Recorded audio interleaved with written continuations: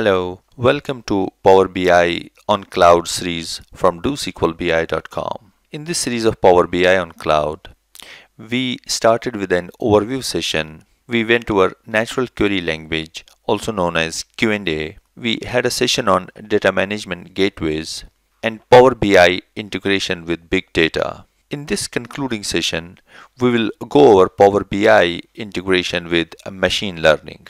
In Power BI and machine learning, we'll take a look at the business scenario that we'll use for this session. We'll see an infrastructure overview and machine learning integration walkthrough.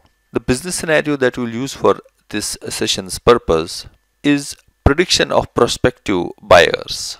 Machine learning provides various integration points to integrate the machine learning models in your applications, and overall it simplifies this whole process. What we'll be doing is we will upload customer profiles that we want to predict over using machine learning models to blob storage on Azure. The other sources can be utilized as well. We can have our data in the database and a few other sources that are supported. Once we have the data in the blob storage, in our this demonstration, we will run the machine learning model using OData endpoint.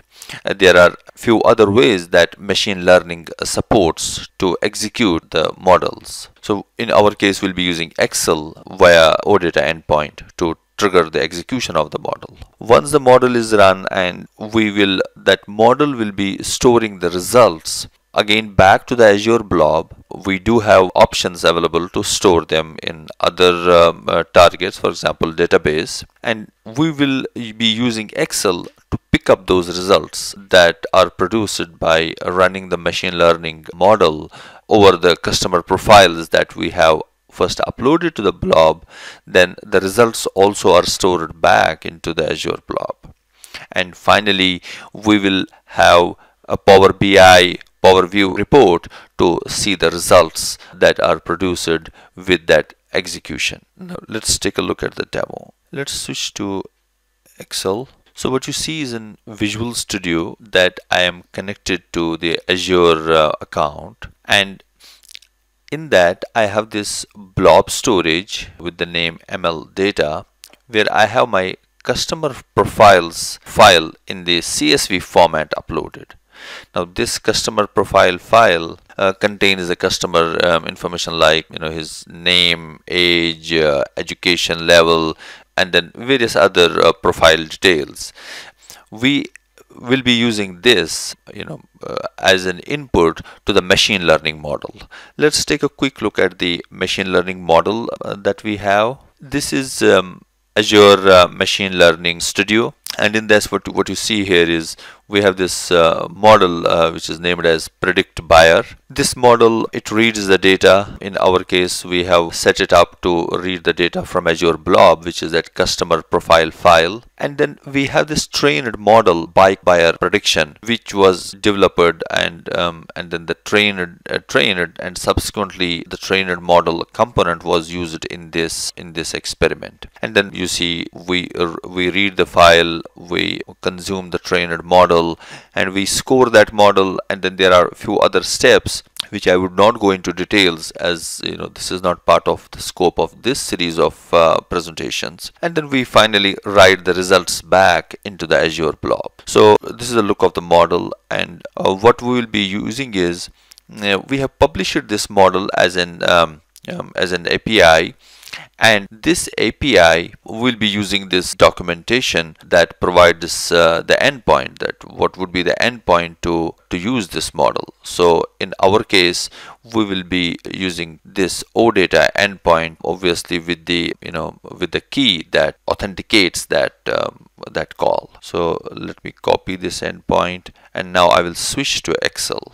In Excel, what we do, we go under Power Query. Under Power Query, from other sources, one of the sources that I have available here is from OData feed. I will provide the endpoint of my API, Now, once I give the OData endpoint, I have various way to provide the authentication details that you see on the screen. In this case, I will go with the marketplace key that I have. I'll copy my API key, come back to the access account key definition that I need to provide and say save. Now what it has done is it has created that connection. Now I'm double clicking on the score part, and it's asking me for the parameter value. Say I just need to pass any value. I would not go into details about how this model was set up and what's required as an input and output, but from the being able to utilize this model, we need to know what are the inputs and what is the expected output it will produce. So we will name this as run prediction model. Now what we could do is just go here and save this model with close and load to. We'll say only create connection and add this data to the data model, which is a Power Pivot data model. So we'll say load. What you see is this run prediction model has just produced one row of data, but essentially what it did is it would have produced the output file by consuming the input file, which was the customer profiles. We can validate that by going to the Visual Studio, where I am connected to my Azure Blobs account. If I refresh this, I should be able to see this second file, which is customer predictions. Now what we will do is we will later in this session consume this output produced by the machine learning model and create a Power View report to see the results. So what we did so far is we created Power Query to run our prediction model via OData endpoint. Next, we would want to create an Azure Blob connection. So again, under Power Query from other sources, we have this from Microsoft Azure Blob Storage. When we click on this, it asks us to provide the Azure storage account name, which in our case is my big data storage, and it's asking to provide the account key. So I come to my Azure management portal, select the storage where I have my Azure blob as in prediction results that I want to consume. I'll go to access keys, copy my access key, and come back to Excel and paste this key. Say save. Now I get all the containers that are under that storage. I want to go into this ML data. I see here there are two files. The one that I want to consume is this customer predictions. So I'll click on the binary of this particular row. I see the results. I want to change the name of this query to prediction results. Again, go to close and load to, say only create a connection and add this data to data model. Now what this is going to do is take the results of that prediction results file. So we had about 1,000 customers data in that in our customer profile. So the output is also of those 1,000 customers with the predictions that whether they are the potential buyers or not. Now what I could do is go to Power Pivot and see that what has been added so far to our Power Pivot model. Now what you see is we have this run prediction model, which has just the sort of a flag which we passed as 1 2 3. It returned as 1 2 3. Just that is the way this model has been developed, just to return this flag value. And prediction results are where we have a total of 1,000 rows, and it has at the end this prediction column added to it with the value 1 and 2, one being interpreted as the user will not buy and the other value as user will buy. And then there's a prediction score also, then how likely or unlikely it is scored that this particular customer is going to purchase a bike. Now with this result, what we are going to do is we will build the Power View report to view these results. we led couple calculations to our Power Pivot model, which is where we imported the data of production results. Just couple simple calculations.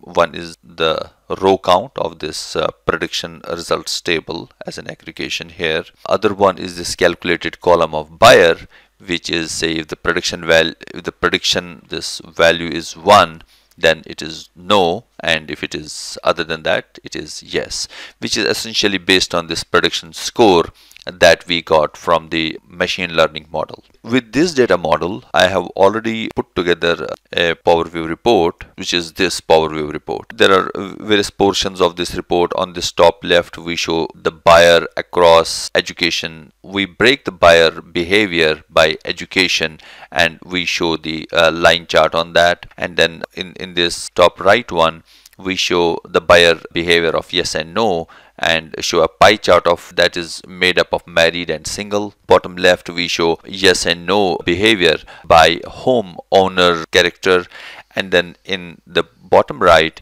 we show buyer behavior, which is broken into the commute distance. If anyone is interested to know more about building Power Pivot data models, you can refer to one of my earlier presentations, which goes in detail about building and refining of Power Pivot models. However, in this presentation, what I want to show is we have these two Power Queries. Customer profiles file that currently this report is showing is having 500 records of various customers. Once we have all this in place, it would be very easy to update and upload the data file of my new customers, and then as simple as refreshing the model will update these graphs. Let's take a quick look at that. I replaced the earlier one file that I had used, which was of 1000 records. I changed it to 500, and then we see the data of that particular file. Now just quickly, I'm going to show you that I'll replace the file in my Azure blob, which will have 1000 customers profile details. Let me switch to Visual Studio.